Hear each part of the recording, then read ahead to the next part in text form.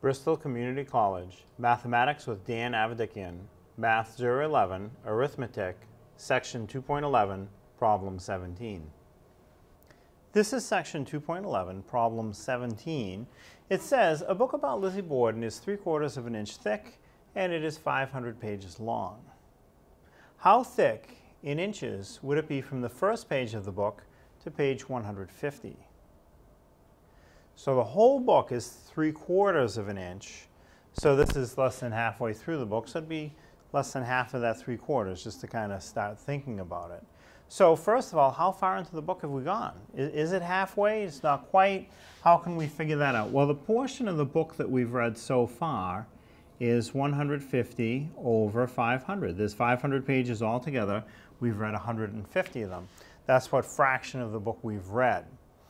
Now, that 150 over 500 can reduce pretty nicely. First of all, I can at least slice off a 0. Then 15 over 50 is what's left. Both will reduce by 5 pretty nicely. 5 divides into 15 3 times, and 5 divides into 50 10 times. And I guess that's as far as it goes. So we've read 3/10 of the book so far. And the whole book is 3/4 of an inch. So the entire book is 3/4 of an inch.